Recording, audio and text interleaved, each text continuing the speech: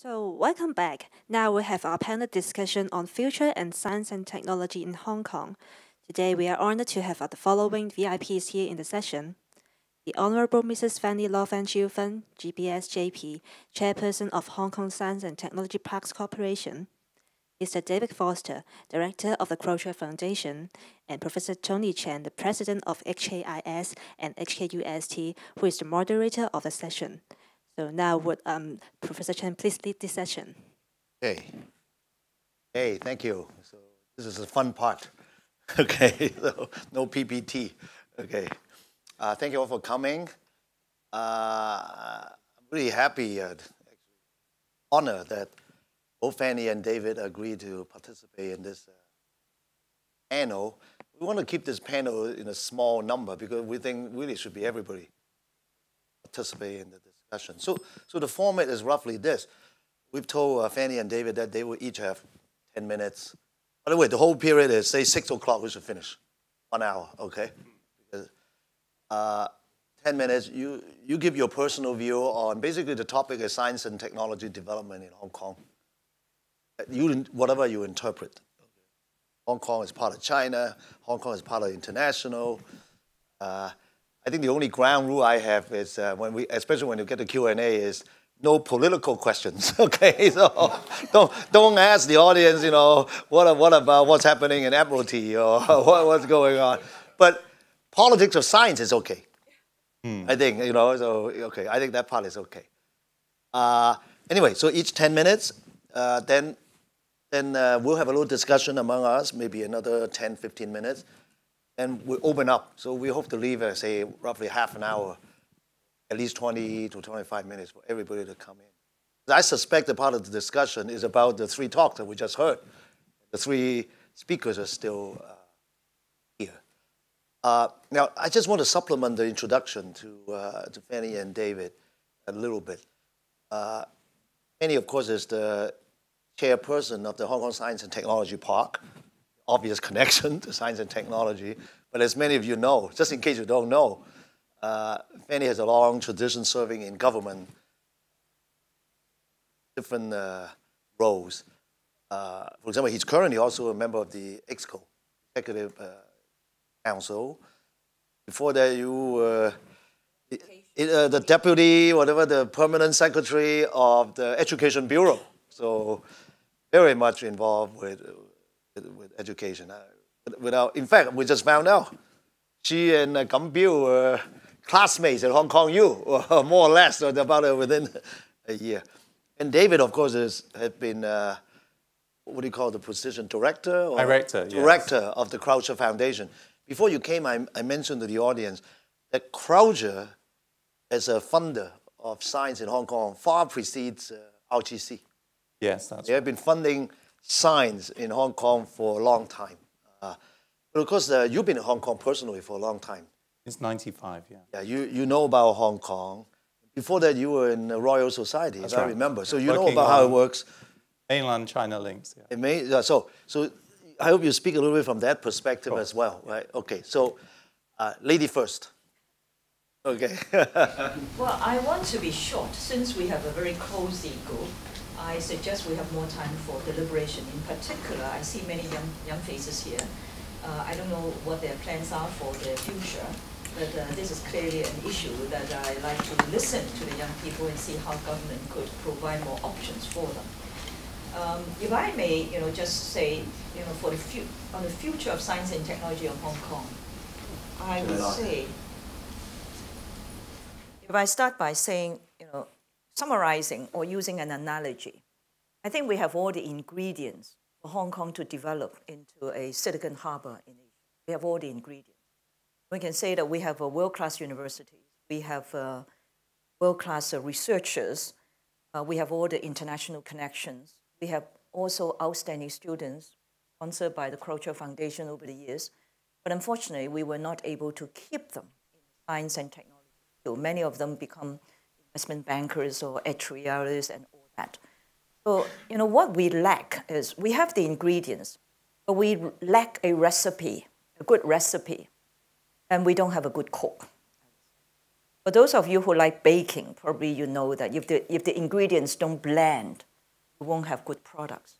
That is the situation that we are in. I think in terms of environment, until very recently, I think the rule of law is very strong in Hong Kong. We have IP protection.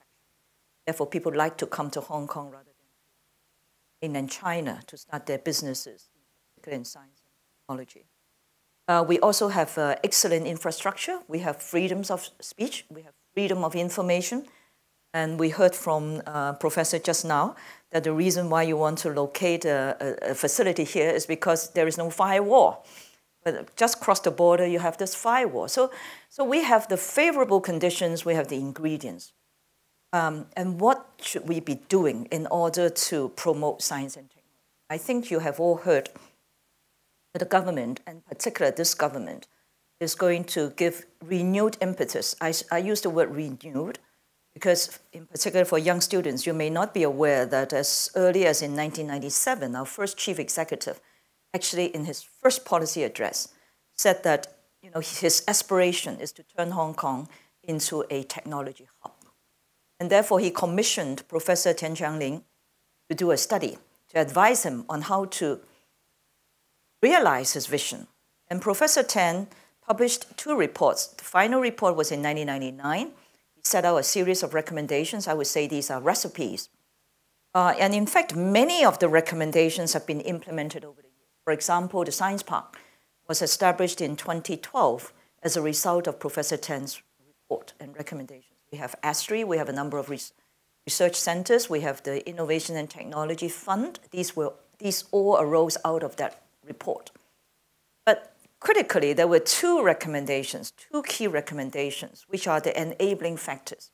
We're sorrowfully missing the implementation. First is that there should be a holistic plan and there should be total commitment at all levels of government to support this vision.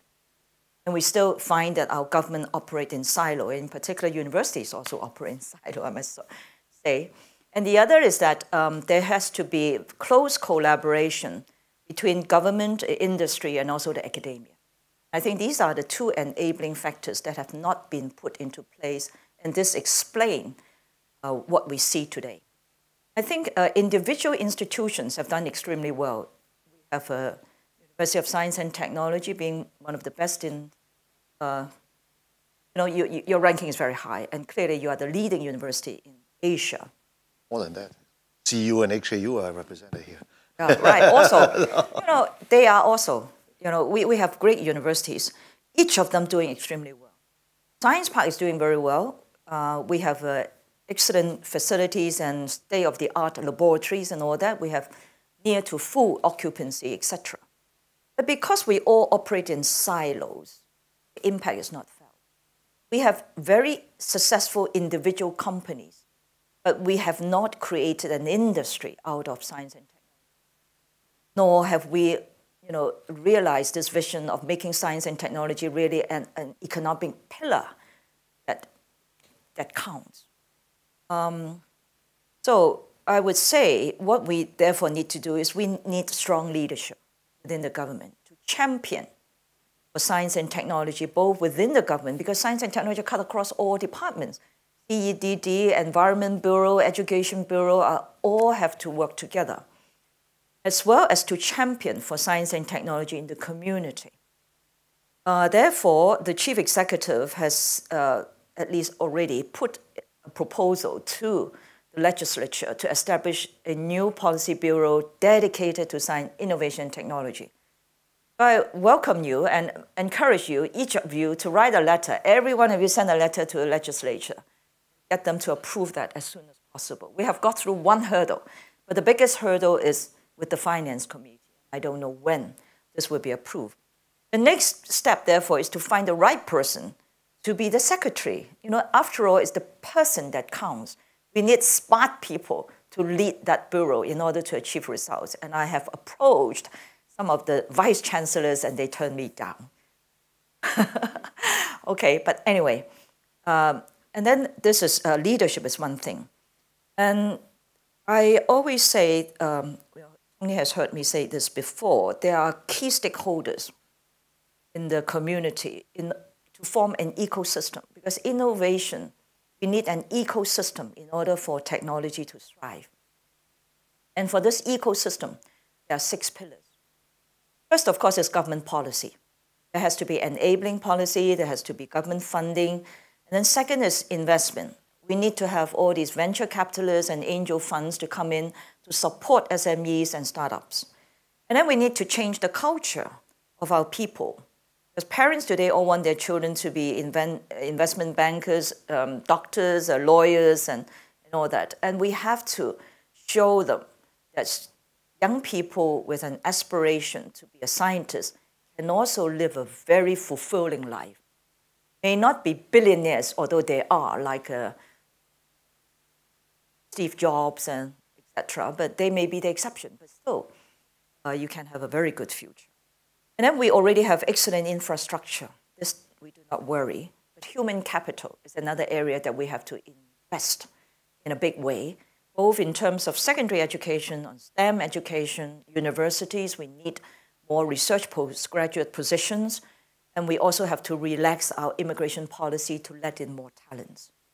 And then the final piece is, of course, the market. We are talking about an industry that can make money for Hong Kong, provide employment opportunities for our young people.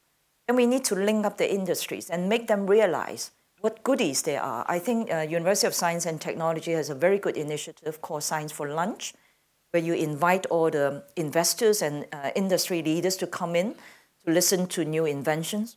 But I like this to be on a much bigger scale. If we could have a platform or a portal where all these research that has a prospect for commercialization could all be put on this portal, so that industrialists who may be interested in particular subject can really approach the universities for details instead of waiting for you to organize a lunch. So these are some of the ideas that I have. And I think before the Bureau comes into being, Science Park has already reviewed its position, and we want to be the centerpiece in this ecosystem. And we want to move away from simply providing physical facilities to providing value-added services, including all these linkages with the stakeholders, mentorship for our startups and all that. We also bring our companies to overseas exhibitions and pitching events to let them and help them grow.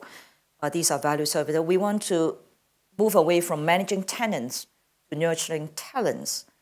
And we want to really be the advocate to promote science and technology in the community, working with the Gifted Education Center, with the parents, and also with universities and all that. For the past 12 months, we have done a lot of soul searching. The board of directors have just approved a blueprint for moving forward. So beginning from November, we hope to put all these pieces into action. And Tony has very kindly sat on our steering committee for this major review, so he knows all about it. And if you have further questions, I'll be very happy to answer any questions you have. This is by way of introduction, and I look forward to hearing your views on this. Okay? Thank you, Fanny. David? Thank you, thank you. So it's really, thank you to the, for inviting me here. It's quite a humbling experience because I'm not a scientist and I'm not involved in... I'm not a scientist. in the science park or in government in a major way. But I do have a perspective, I suppose, in that I was, in fact, I had a place to read physics. So it's nice to be here and be amongst physicists. I was about to become a physicist when I discovered suddenly a passion to learn Chinese. And then I switched my major. At the very last minute, my parents were quite surprised. I called them up and told them I was going to study China and Chinese history, Chinese language. So that set my career on an interesting path, because when I graduated, I was immediately offered a job at the Royal Society in London to work on their program with the Chinese Academy of Sciences. And so in those years, I met many of the great names in Chinese science, and then I showed them around the UK. And I also had a chance to visit Hong Kong and then to visit China with various British scientists and delegation visits. And that really sparked my interest in what was happening in Hong Kong in contrast to mainland China. Because I do feel, and I feel particularly today, that we're at an exciting time for Hong Kong science. And I've now been working with Hong Kong science since the mid-80s, I suppose. But I think that now is a particularly exciting time because these ingredients I can sense are beginning to come together. I think that's the issue. The universities really are world-class universities, and then we have more and more young researchers coming back into assistant professorship, tenure track assistant professorship.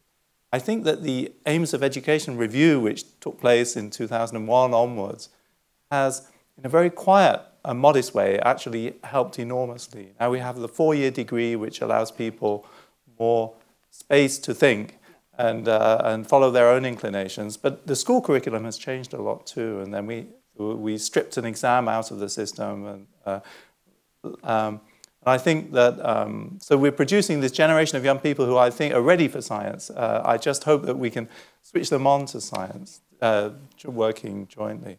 So I think it's an exciting time. The funding situation, when I go back to Britain, it's pretty miserable there.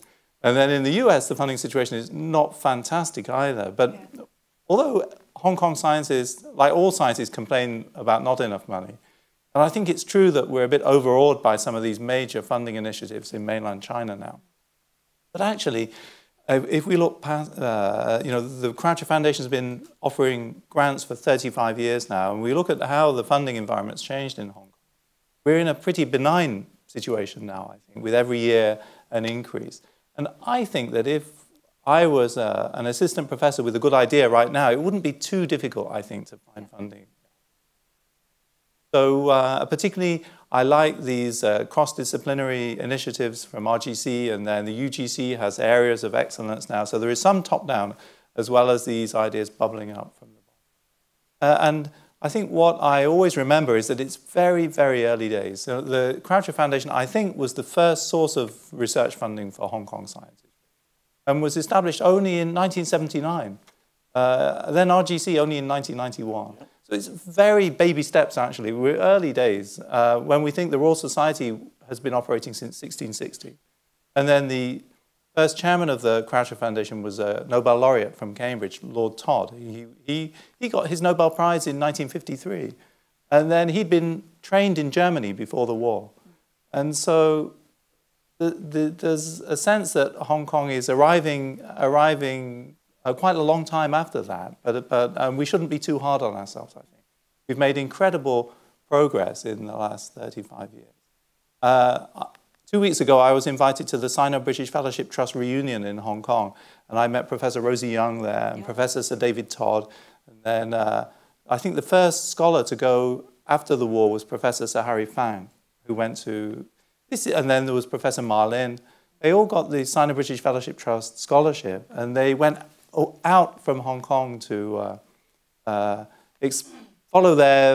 pursue science, basically, and then came back. And that was really the beginning, I see, of science.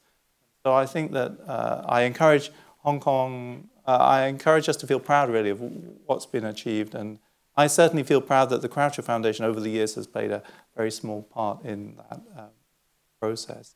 I think I've got more to say, particularly in relation to mainland China and then opportunities for young people. But I'll stop there and then we can open up the discussion. Oh, thank you very much. That sets us off on a good foundation for discussion. Let me start off by pointing out a simple fact. That is, one thing, Fanny, you talk mostly about is on innovation and technology. And the implicit assumption that that has an impact on the economy, jobs, for the whole economy and also for the young people who pursue them. That's very important. That's Professor Tian, right? Tian Chen, and that's all that. Today, we heard some talks on really basic science. Yeah. Basic science that you also heard that eventually they will be really useful for technology, for the economy, for jobs. So I want us to keep that in mind.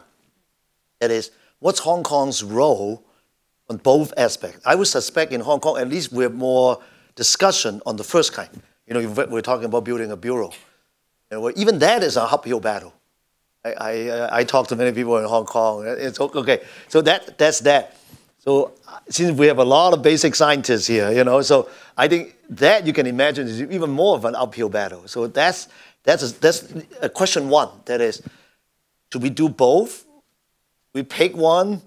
Do we need different strategy for one? Okay, that's one. I just want to put out another question because it's related to this. And the other elephant in the room is China.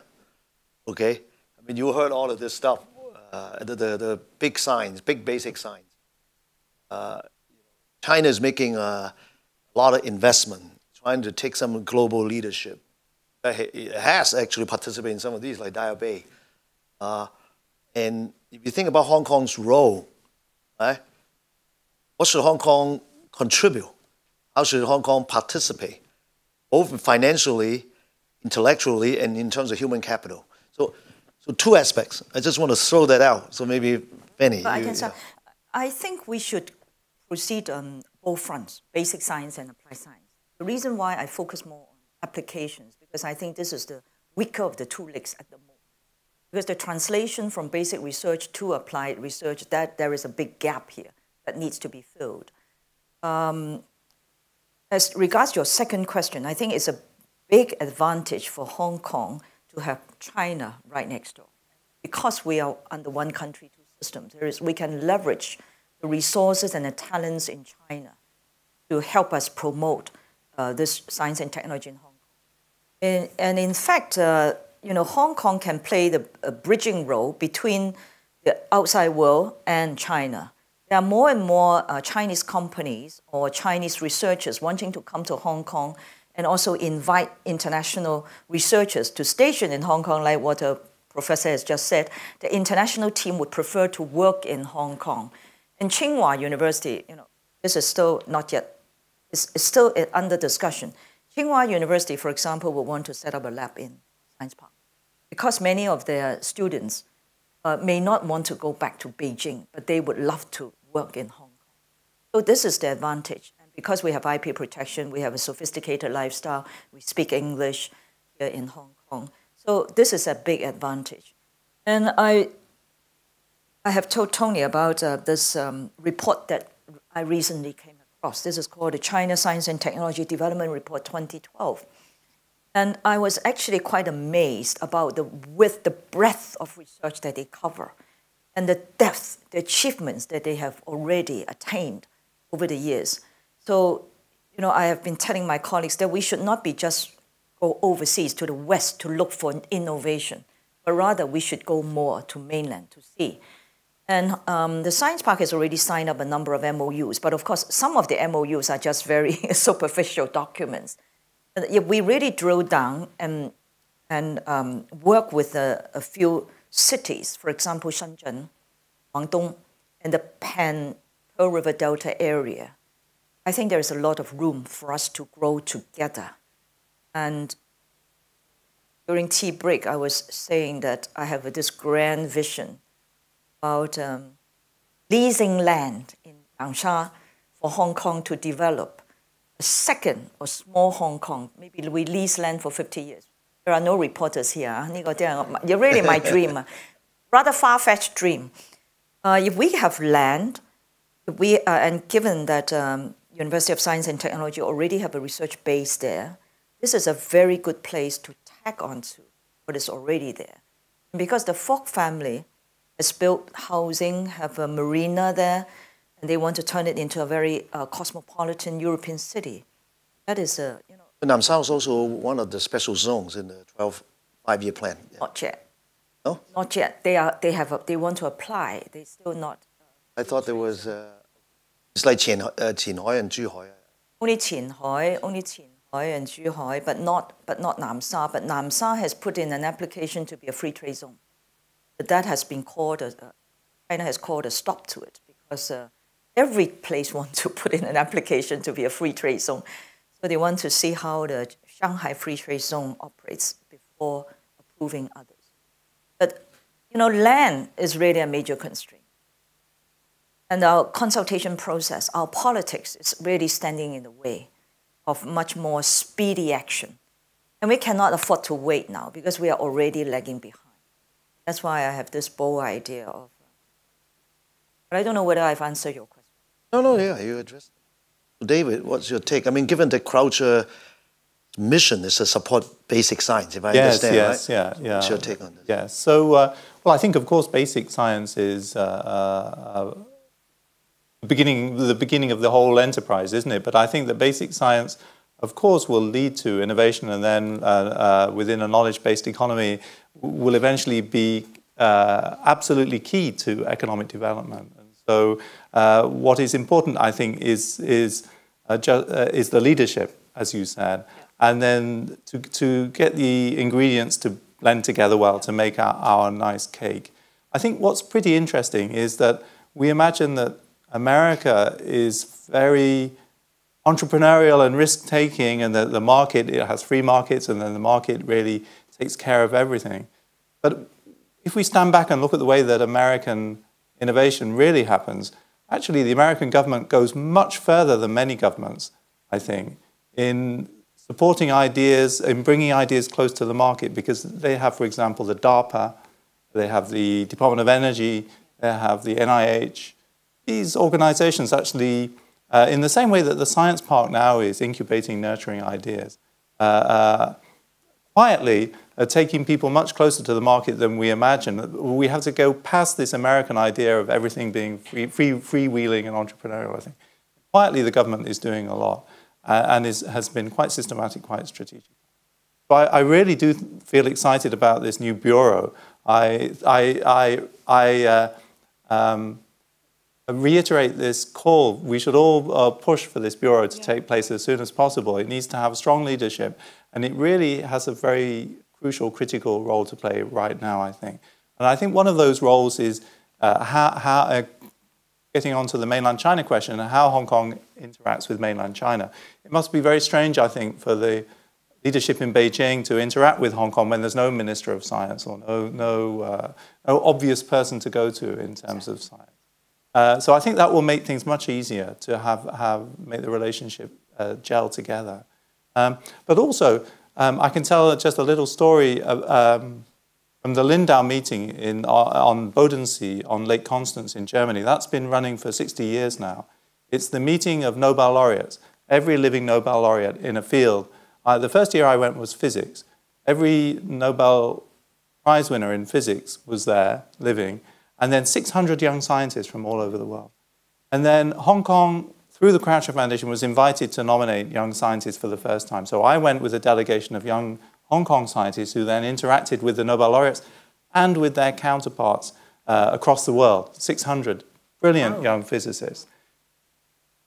Who was the first person I met in Singapore was Tony Tan, president in Lindau. Tony Tan, the president of Singapore. And he was there because he saw this great opportunity to promote Singapore. And they had a Singapore day, a whole Singapore day. And they had a Singapore evening, and we ate Singaporean food. And they had Singapore folk dancing. And it was just a platform to promote Singapore to these young scientists. Well, Singapore is very good at promoting the country.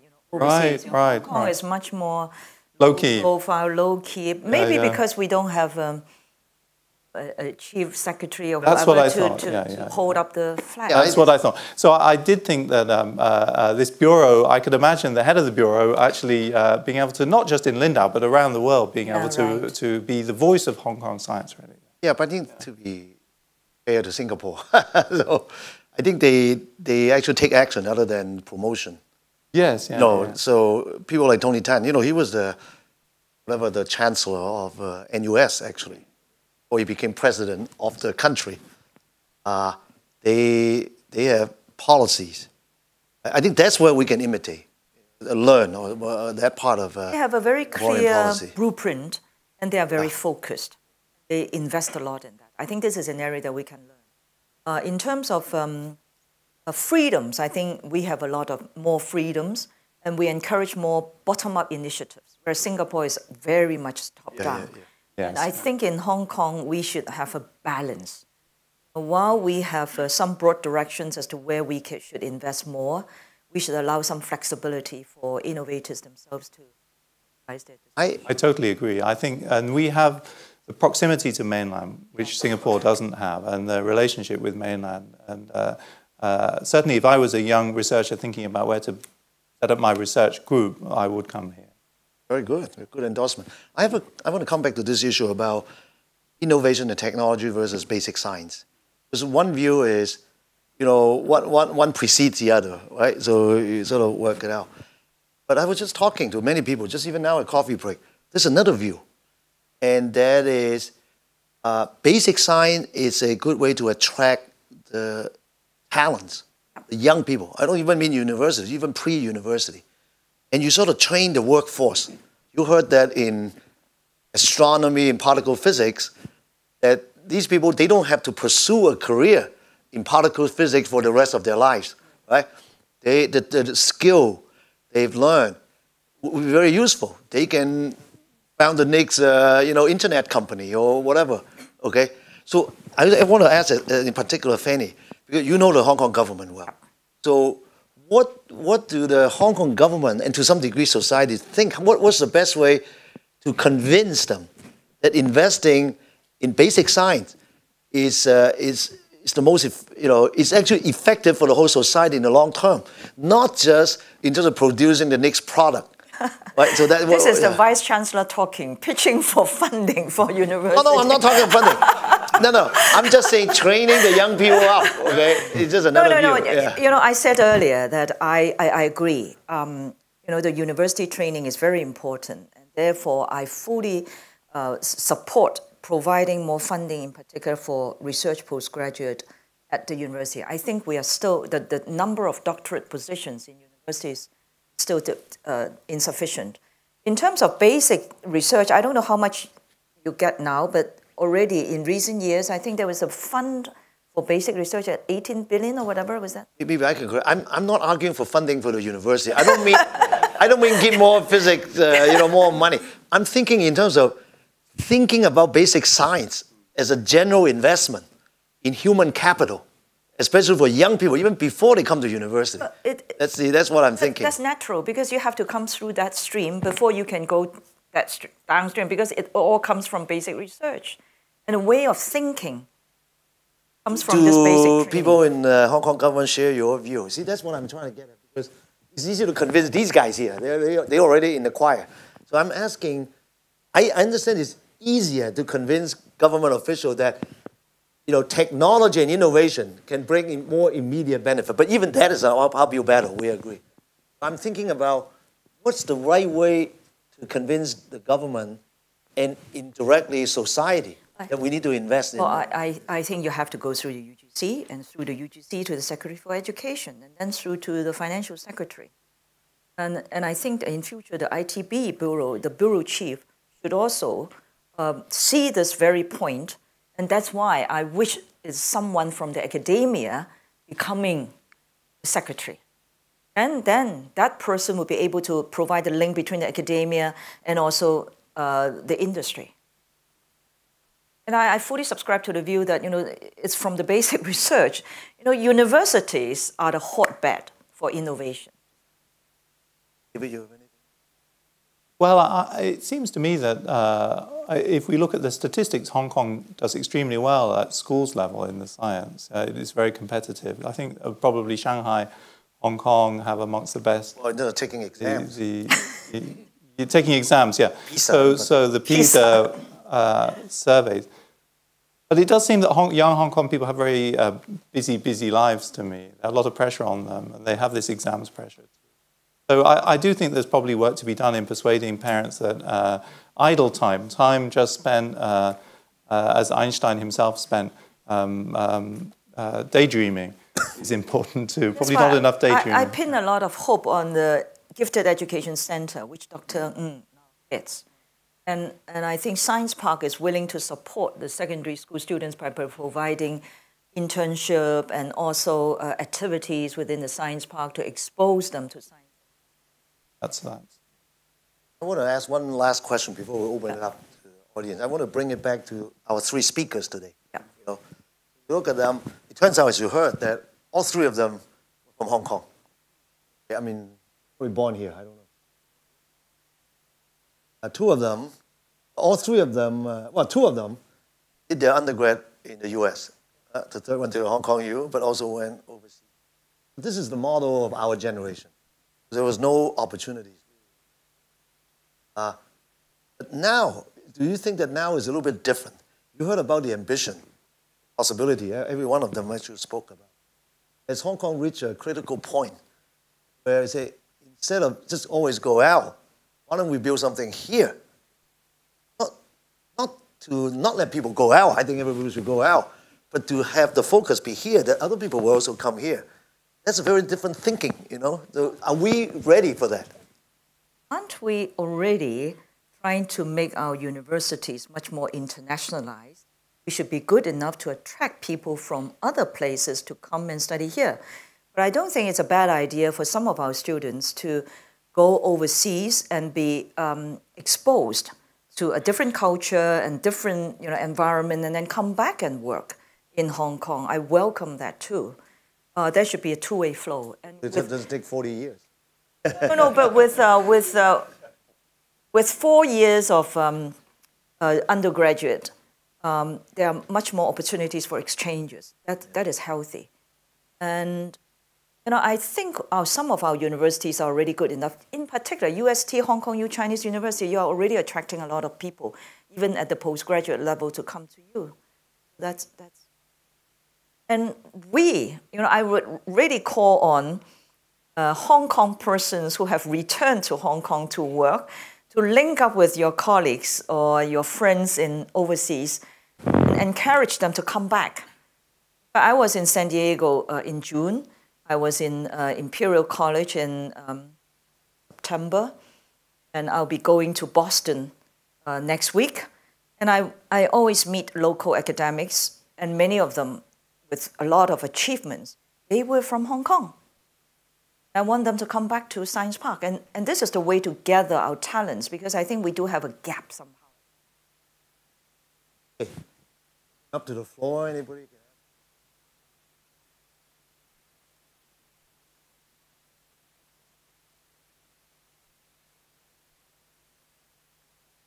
I was at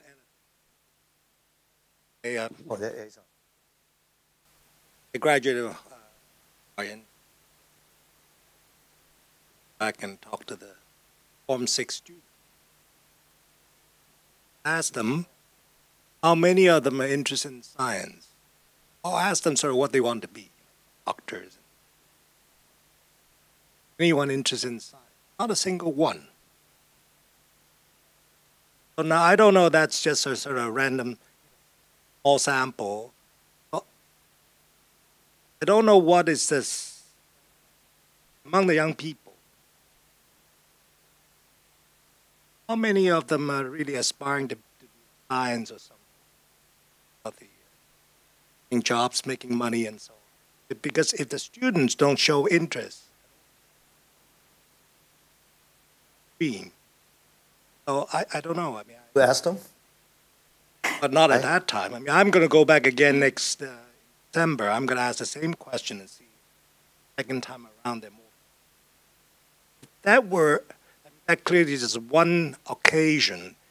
If that were generally true among schools in Hong Kong, then I'm especially if you're talking about science. Maybe I could just respond in terms of the Croucher PhD scholarship program, because that's been operating for 35 years now. And I think that if there'd been a drop-off in interest in science, then we would have seen it fall off in applications. But in fact, we're seeing more applications, sort of a gradual increase in the number of applications. But more importantly, we're getting very, very good quality applications coming through. Full-cost PhD scholarships and benchmarked against the to go overseas. They're Hong Kong persons? Or they're all permanent Hong Kong residents. So these are the YN graduates or the DGS graduates. Yeah. So I think within the school population, I mean, this is just a small sample because, but there would always be enough people to apply for these awards. We would award about 20 every year. Your question actually relates to the culture issue that I mentioned. There is no question that there are many science students and outstanding science students. And one of the reasons why students pick science, because they think it's easier to score high marks in the DSE exam, because it's more objective rather than very subjective writing essays. But once they get into university, many of them choose non-science streams for actuary. So the engineering faculties, I was told by one of the university professors, that the score of these engineer entrants is declining. And this is a cause for concern. And of course, we are trying to change the situation by inviting some of the very successful technology entrepreneurs to go to schools to tell them how they get to where they are. And this is something that the Science Park has recently started to organize. In a way, there could be several reasons why that may be true. One is that young kids, when they're in high school, they're actually interested. There's no platform for them to further develop. But that's not contrary to, Professor in that case, they have talented youth, right? So what happened along the way? It could be that. That's right. But I'm trying to get to one is, by the time they get a little older, they say, okay, I have to now think about my career. And parental pressure, peer pressure, whatever advice, that's one way. Now, the other thing is even worse. That is, none of them were interested in science even early on. So, okay, then it has to do with our whole education system. Obviously, that's not true. It's not true in our generation. I know that's not true. When you look at people here, we all went to high school in Hong Kong, so that obviously is not true. Even today, I think there are many students who are interested in science. That's why every year we have recently over 1,000 students join the summer camps, science camp in the mainland, going to many universities and have internships. And I attended one of their feedback sessions, and they found it so interesting. They were amazed about its progress in China. So the feedback is still very positive. Something must have happened along the way. So somewhere they say, okay, I want to be a doctor, a lawyer. All of them. According to that, none of them. But in the end, not everybody can get into the science, medical schools. So we just have to work hard on culture. Culture is an issue. One. Sorry.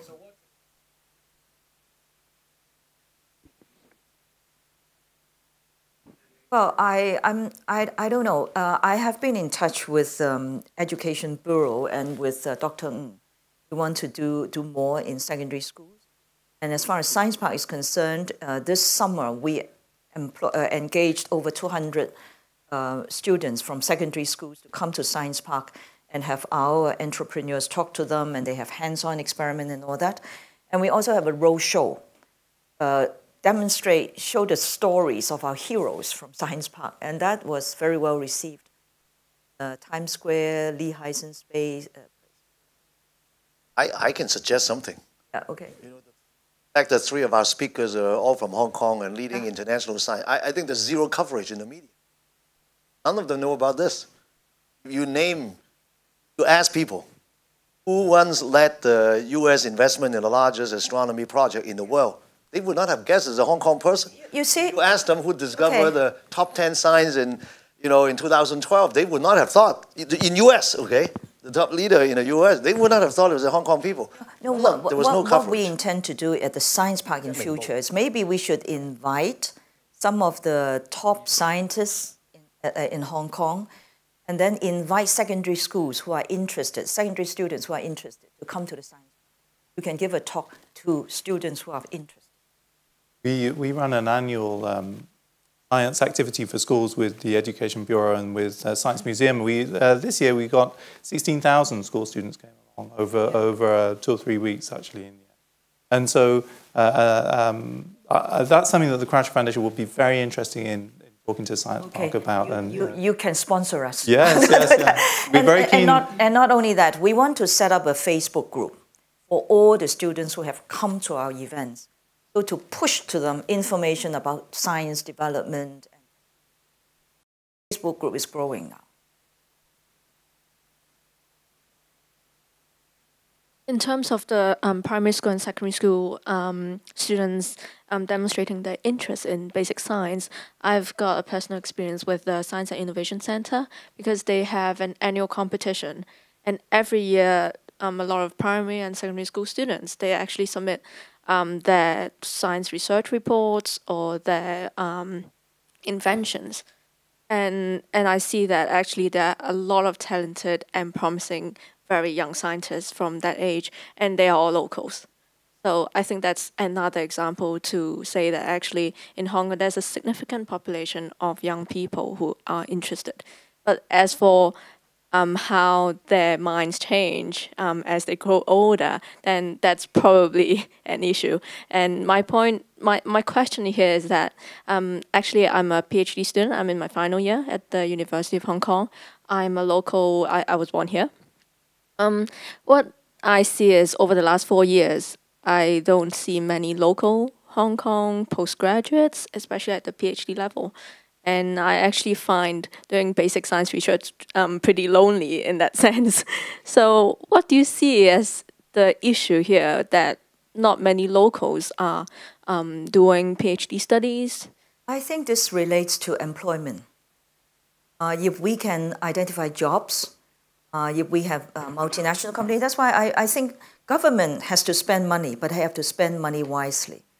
Instead of just giving money to companies to do whatever investment in products, I would rather prefer to sponsor them in employing our science graduates to help them to do this. I don't support that ESS scheme that they are introduced. I think we should invest in human capital. And if there are jobs, people would go into that. And in fact, we have, Albert Yu, and he left University of Science and Technology, he went to Beijing. And he always said, if the government would sponsor some Hong Kong graduates, he would readily employ a few. But that's the way to go.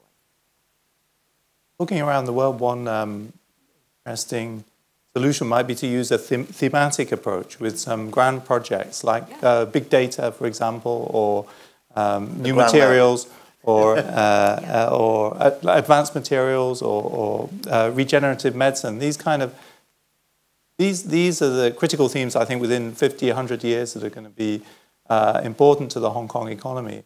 And then it might be possible then to persuade some parents, because I think often parents are the big influencers, that it's not only possible to have a career in science in Hong Kong, but actually it's critical in terms of if you think ahead with an aging population and pressure on resources and very competitive economic environment. So again, it's about leadership, isn't it? And have some of these exciting, vibrant themes which people can relate to, and then we can begin to invest. In fact, if you talk about this, last night I was with a group of technologists and IT professionals. In fact, not just IT, consultants and all that, a mixed group. And we were talking about smart city, how to make Hong Kong a smarter city. And we thought about grand challenges. Yes. Throw open some ideas. How about smart mobility? Now that I've retired, I don't have a chauffeur or whatever, I just find it annoying that having to stand in the bus stop for 20, 30 minutes before you can get a car, wait for the bus to come. So there are many ways of, maybe not new technologies, just very simple sensors, combination of technologies to make life easier for people. Yeah. It solves your problem. Not only that, there are many ways. So anyway, there were many ideas about problems that an individual face on a day-to-day basis. We could use grand challenges to encourage students to come up with ideas. This would also help our SMEs because under the government tender rules, very often only the big companies get the job. Oh, no. Yeah. And maybe I'll say a few words.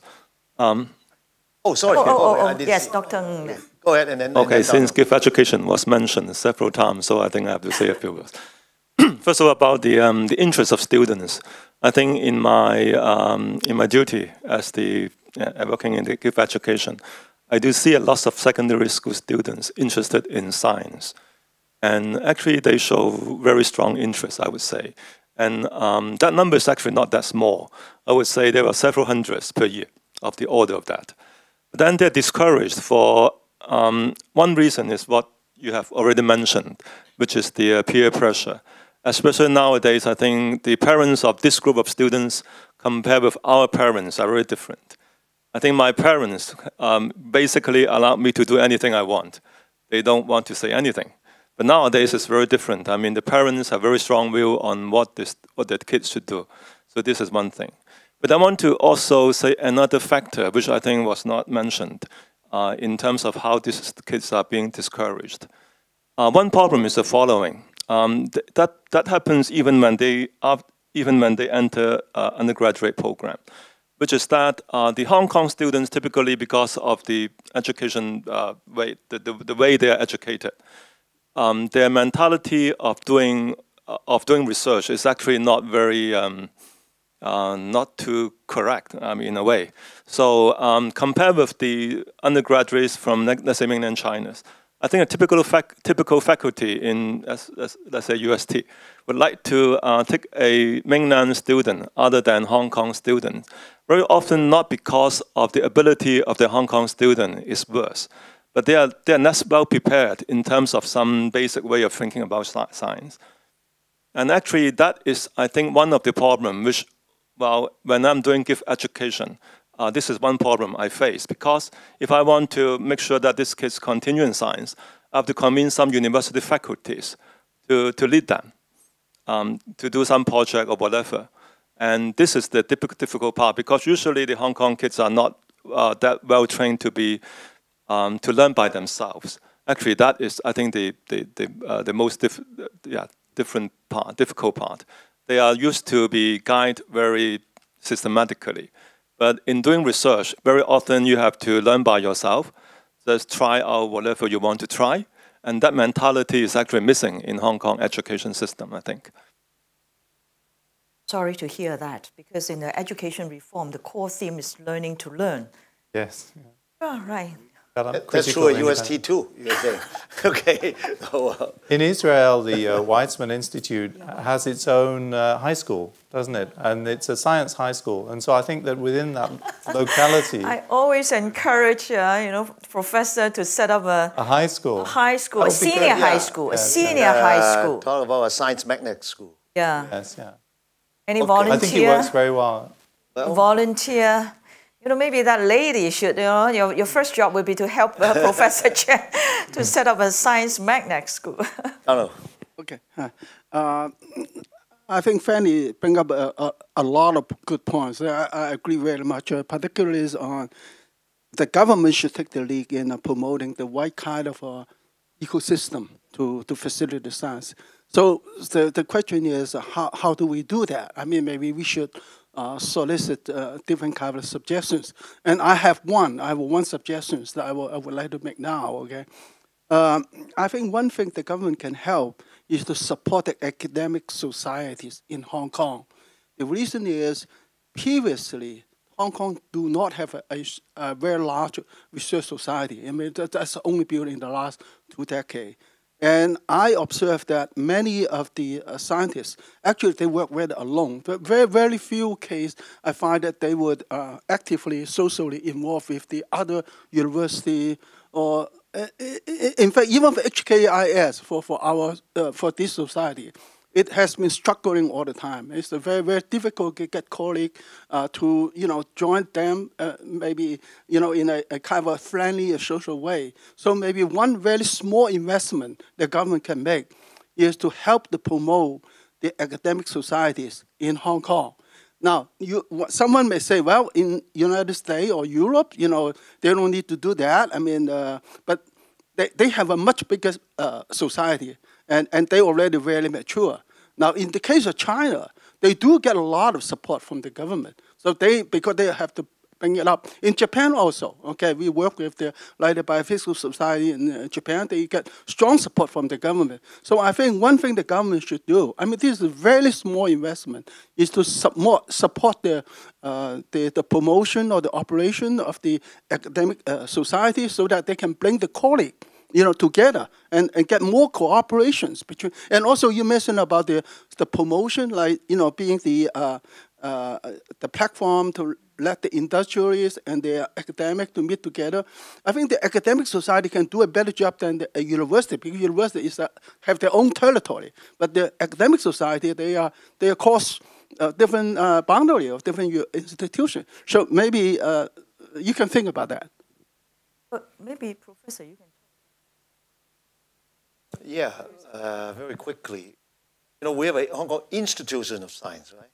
In fact, it was, I think the origin was there were many society and it was put together. And also our emphasis is on the young people, like this morning, right? One emphasis is on, yeah.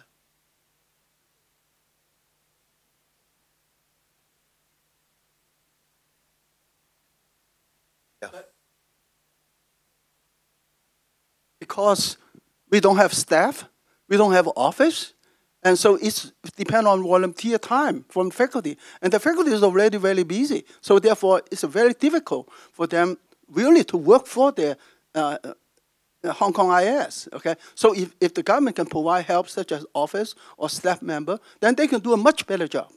I think Fanny is asking me to explain a little bit. There's some discussion in Hong Kong with the government involved in some way about forming a Hong Kong Academy of Science, okay, which is slightly different in nature from HKIS. Okay? So the Hong Kong Academy of Science, the idea is like the Royal Society. A reference was made directly to that, the US Academy of Science and Engineering, and also the Chinese Academy of Science.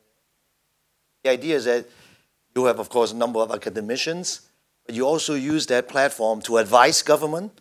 That's actually the most important part of the, let's say, the US part, but also to, not education in the sense of what universities do, but a more broader sense of promotion of science and policy. So I know I've been involved in that as on the fringe, and I know the Hong Kong government, the current government, is very supportive of that. So discussion is actually going on. In fact, I was going to say something about it in our AGM, you know, in 15 minutes or whatever, you know. So I think that's an encouraging thing. I mean, if that will happen, there will be, I hope there will be some government support for the umbrella thing, and it will help. Whether it's HKIS or HKAS, that's a secondary thing.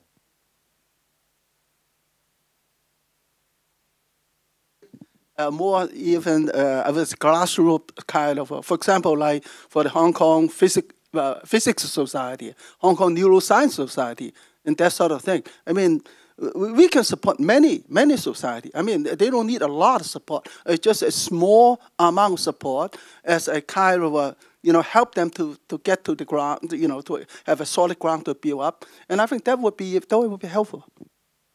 How much do you think it would take? How much? Oh, I see. I'm very happy that Coach is. I think for the HKIS, actually, it's just an umbrella organization promoting science. Now, to maintain an office and maybe hire at least one secretary, I think you can estimate. You know, you're not talking about a large budget. We're talking maybe something like 200,000 per year, something like that. You know, but right now we have zero budget, okay, and which is very difficult to operate. So we're not talking about a large amount of sum. I think we have to clarify the objectives of these platforms. I really don't. I'm not sure whether we want just to have social organization, but in fact, the science park we are considering whether to have a thematic platform. For example, at present we have clusters, biotech cluster, electronic clusters, but we know that in new sciences, actually it cuts across disciplines. So we are thinking about having a sort of a robotics platform or a 5G platform where we bring all these are virtual platforms. So professors still work in their respective universities, but want to bring them together from time to time to share their research findings. For example, UST is very strong in antenna. CityU is also doing some antenna. Chinese U is doing some antenna. But there are merits in getting all these professors together to find out how they differ and what they have achieved. And maybe they could inspire each other to improve on their own research. That sort of platform we want to set up. There's no conflict. I mean, what Donald is talking about is really social. No, not social. No, not it's social. Professional. Professional. You know, there's the Hong Kong Institute of Engineering. You have the Hong Kong whatever biophysics, or So I think there's a professional. Yeah, this is worldwide. Yeah, the particular one, take this HKIS, Hong Kong Institution of Science, as an example. It's not a social organization.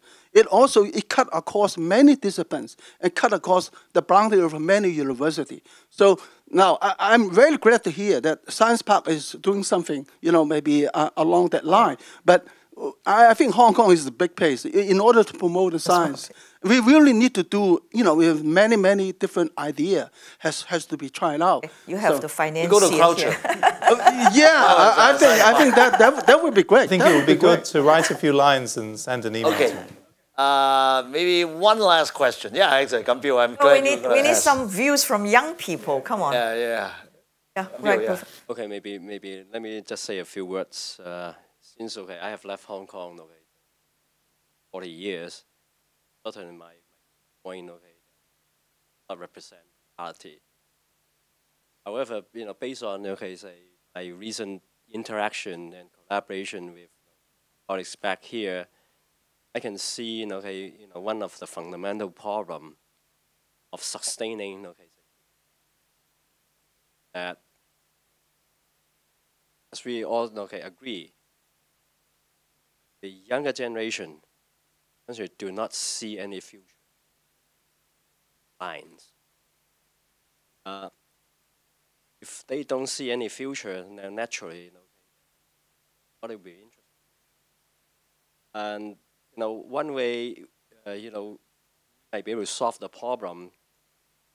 They have the government to establish some kind of say research institute, whatever, so that younger generation they choose to and become say a research scientist or in that institute. Also, as we know, basic science, some kind of a nurture, not buy it with money. Culture will take a long time to establish. Again, you cannot expect to see any results in 5 or 10 years. It's a long-term investment, and the only say agency that can provide this kind of environment is the government. If the government doesn't send any positive and very very definitive commitment, nobody will care. Same thing in the U.S., I think. Exactly. Well, that's you bring up a very interesting point. For instance, now people say, well, I cannot find a job. But on the end, if you look at the U.S. job market, actually there's 1 million position, not few, because that require technical skill that the younger generation doesn't have. Well, okay, there's a question from a young person, so we're willing to extend. Right. Okay. Yes, on. Hello. Yes. Actually, I have a suggestion here. I really agree to Professor's idea that we maybe some kind of Hong Kong Academy of Science may be helpful. However, I think this kind of idea is so the pressure is so high for the government to push all the way to set such a kind of give such a kind of funding for the science of academy. So instead of such kind of academy, I would like to say that the only advantage of Hong Kong is from policy.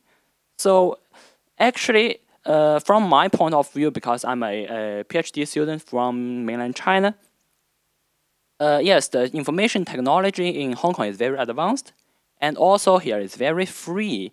And it's really free for Hong Kong to accept the whole people from all around the world to come to Hong Kong and collaborate together. So what I say is that maybe we can set a kind of science and technology center, and what the government should do is only to set such kind of environment and invite particularly invite those science and technology companies in mainland China and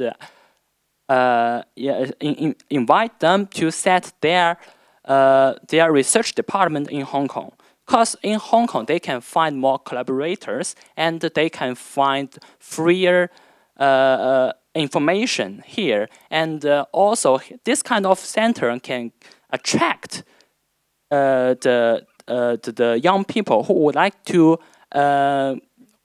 participate in science and also work further in this kind of center. Not only treat Hong Kong like a board to go abroad to other countries.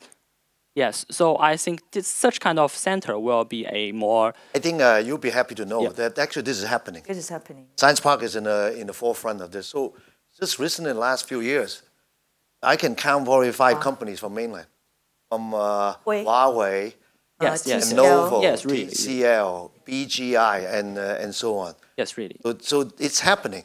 I don't know whether it's due to the help of government. Your graduate, the DJI is so coming. On, yes. So, but I think they're coming for the exact same reason. So I'm very encouraged. In other words, I hope, and these are R&D, by the way. These are not sales department of this company. The R&D, they're hiring hundreds of people. Huawei, the director was our faculty. He's just coming back. Actually, a few days ago. November 1st. So I think that if the government, I agree with you 100%. If the government can encourage more of that, this is sort of the general environment. And Hong Kong already has that. For example, Hong Kong is very low tax. You don't have to do anything extra. You provide the cheaper rent. Then they will come. And then people like you, when you graduate, you have an option to stay here. Also local student. Then maybe more people will go into PhD in science. And this lady here, right? So hopefully the problem will solve itself. I think, Yeah, so actually I think it's not fair to compare Hong Kong with mainland China, because Hong Kong is only a really small government, and this local government is only a part of China. So instead of those large science targets or to say some, we want to grow up some local young scientists, instead of doing like that, we can try to attract more mainland young scientists to Hong Kong. Yes. Do both, really. We do and do both. Okay, on that note, let's thank our panelists.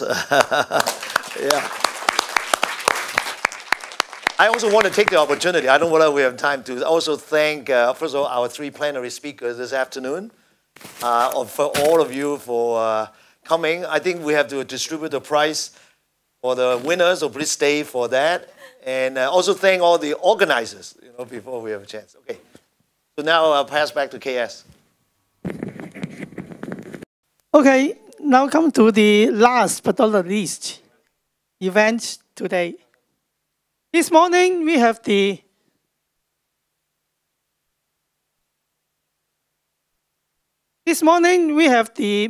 final selection of the 2014 HKIS Town Guest Young Scientist Award. Now is the announcement of the results and the presentation of the awards to the winners. Okay, this year we have altogether 56 applications, 11 in the physical mathematical science, 13 in the life science, and 32 in engineering science. As usual, we have 3 selection panels. They will review the applications and did the initial screening to shortlist some applicants. And from there, they select 2 award candidates. So the final selection, the 2 award candidates have presented this morning.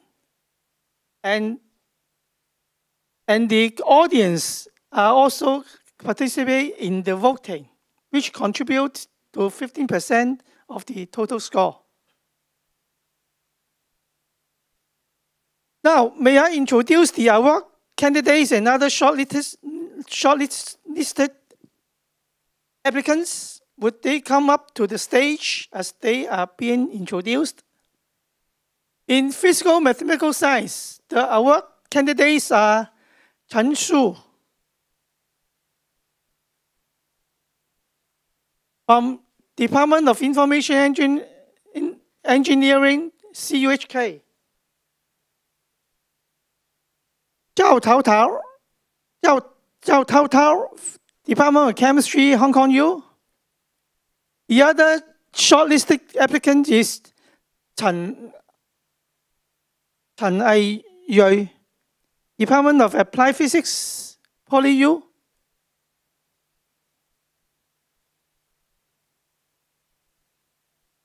In life science,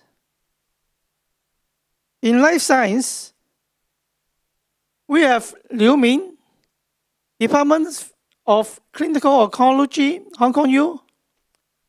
Men Chua Him, Department of Medicine, Hong Kong U. The other shortlisted applicants, Qi Shen Pin, School of Life Sciences, CUHK.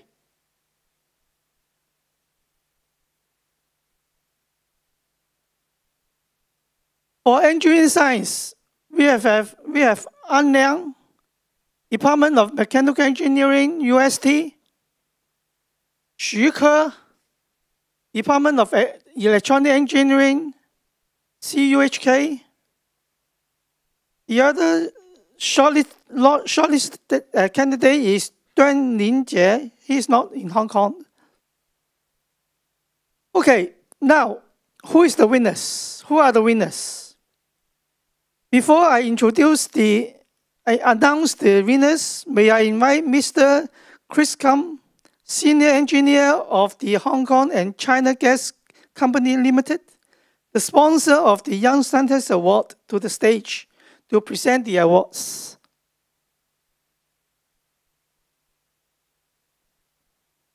Now, the winner of the 2014 HKIS Town Gas Young Scientist Award in Physical Mathematical Science is Zhao Tao Tao from Hong Kong U.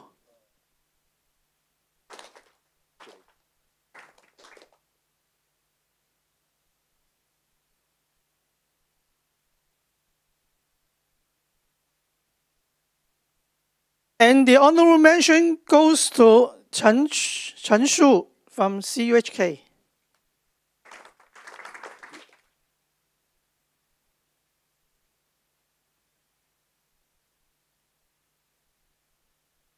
The other shortlisted applicants, Chen Ai Yui, will receive a certificate.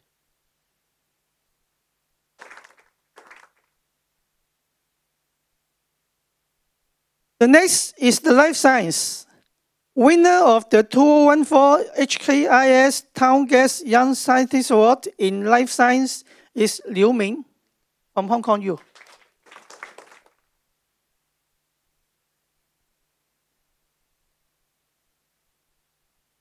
And the honorable mention goes to Men Chua Him of Hong Kong U.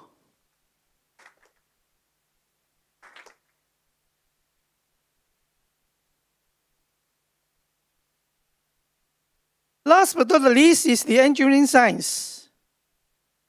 Winner of the 2014 HKIS Town Gas Young Scientist Award in Engineering Science is Xu Ke, CUHK.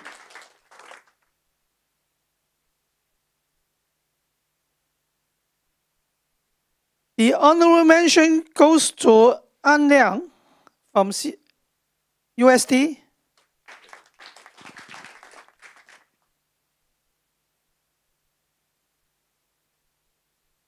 The other shortlisted applicants, Duan Linjie, is now in Singapore, so he is represented by Chen Shu to receive the certificate.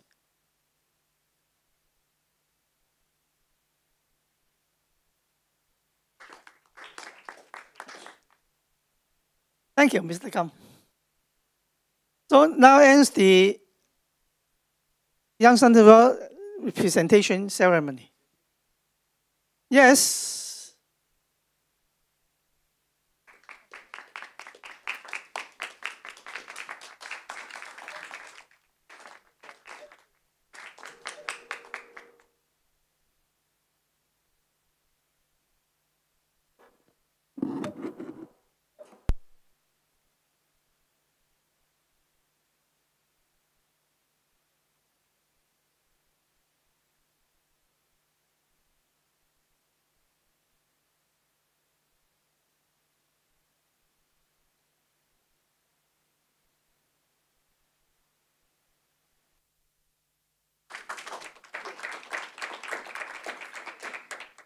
Thank you very much and congratulations to all awardees. Please be seated. Now, this is the end of the 22nd Annual Conference of HKIS. The annual general meeting of HKIS will be held at this lecture theatre right after this annual conference. All HKIS members are welcome to stay.